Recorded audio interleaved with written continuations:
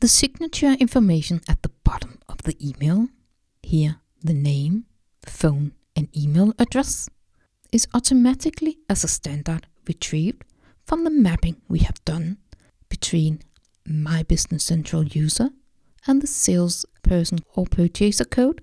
So the name, the phone number and the email will automatically be retrieved from this card and set in to my emails. So if another colleague of mine were to send this order, their information will be set in to the email instead.